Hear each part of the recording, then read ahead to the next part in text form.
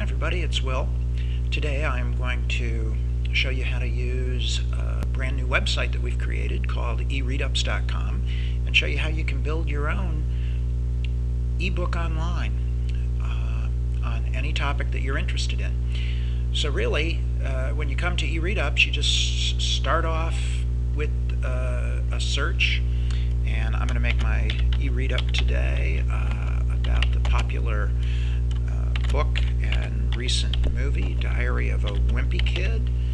And all I have to do is put my search term into the box and click the button to go find articles that I can include in my eReadUp.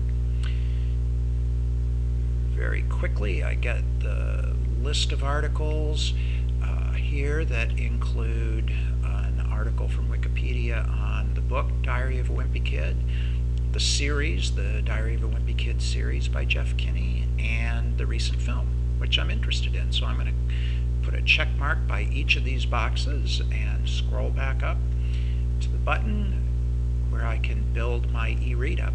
Once I press that button, the eReadUps engine goes out and it fetches each of those articles from Wikipedia and puts them through a formatting process so that they will look really good on a mobile reading device like a Kindle or a Sony reader, or as we're going to do today, it'll format up so that I can read it on my Kindle for PC.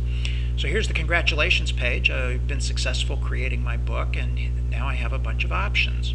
One of them is to download the MobiPocket file if I want to read this eReadUp on my Kindle, or I can download an EPUB file, and that will work really well on my Sony reader and almost all of the other readers that are out there, including my iPhone and my iPad.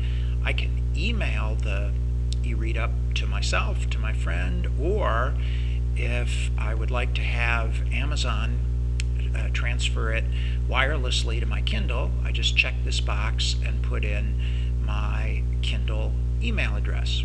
Today I'm just going to download it and open it up in Amazon for PC, which I have running on my computer. So I click OK, and the window opens up with my Diary of a Wimpy Kid generated by eReadUps, and here are the 3 chapters that I selected. Each of these takes us to a table of contents for each article. This is the article about the book itself.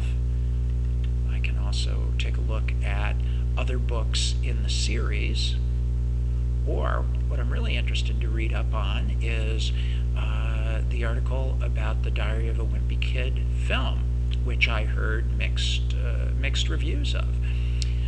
So that's what I'm going to do. I'm going to jump straight to the critical reception that the film received, and I see that it got mixed reviews.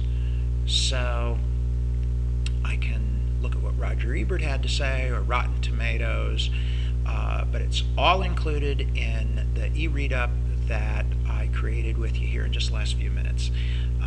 That's it for today. I'm Will, and I'll be back real soon to show you some tips and tricks for creating eReadUps on other topics with a lot more articles in.